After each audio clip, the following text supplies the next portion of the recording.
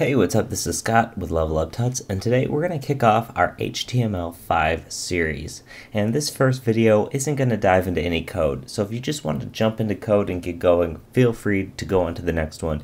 But first, I really just wanted to give an overview of what HTML5 really is.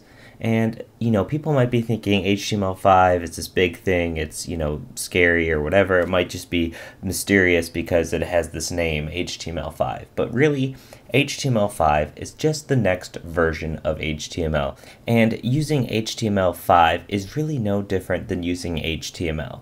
So learning it is really not, a big deal. However, you should be using HTML5 because you can, and you could have before, but now especially, I haven't started a project that's not HTML5 in a few years now, and you shouldn't really be using anything other than HTML5 at this point anyways. So what is it exactly? I mean, it's the next increment in the version of HTML, and you could just say it's HTML. In fact, many people are pushing for it to not even be called HTML, to just call it HTML. There it is, because that's really what it is. But what does it offer you that's different from HTML5 or HTML4.1 or HTML in general? Well, it gets rid of a few elements that aren't being used and people aren't going to really care about anyways, like frame and stuff like that, and it adds some new elements like section and header and footer, these things that are going to make your code more semantic. So that's just really semantics. It's just going to be changing the way you write some of your codes. It's not going to be presentational at all. But it also offers things like video tag, audio tag, which use your browser's built-in functionality to render, video controls and audio controls so that you're really taking advantage of whatever device you're on and whatever browser you're using. It's going to be using their controls, not whatever ones you are built. And therefore, it doesn't have to rely on Flash or plugins or anything like that. So what else does it offer? I mean, it also offers something called the canvas, which canvas is just an HTML tag.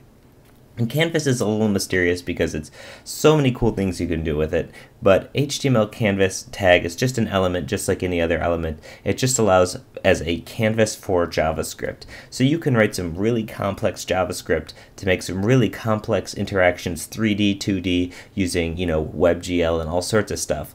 And you can make some really awesome stuff with Canvas and HTML5. But Canvas is not HTML5. It's just an element just like any of these other elements. So what this series is going to do is we're going to teach you how to build sites in HTML5. We're going to go over the new elements, the new tags, what exactly they mean, when to use them, what sort of the semantic benefits of them are, which ones are still maybe in flux because, the HTML5 as a whole is a little bit, it's changing. For instance, the H group tag has been in and out of the specification, for a couple of years now. I believe it's out currently. So people have various opinions on things like that, and we're gonna give you a little bit of insight into all of that. We're also gonna teach you how to use video and audio using those new tags and what cool stuff you can do with that. And we're gonna get into some Canvas stuff. We're not gonna go Canvas crazy. You might not be building 3D games in Canvas with this series, but you will learn the basics of getting around Canvas and some cool stuff you can do with it. So, how can you use HTML5 right now? Well, we're going to get started in the next video with your first HTML5 site. And how compatible is it going to be? Well, it can be compatible with pretty much any modern browser that people are using, and even back to IE7, and so with something called the HTML5 shiv or shim, depending on which camp you're in on the name of that. But we're going to get your site working just like it would if it was not HTML5.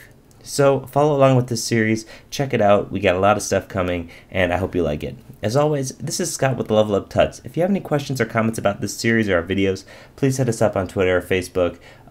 Anywhere, you can go to our website, leveluptuts.com. Let us know what you're thinking, and we always love to hear from you. Thanks for watching. Bye.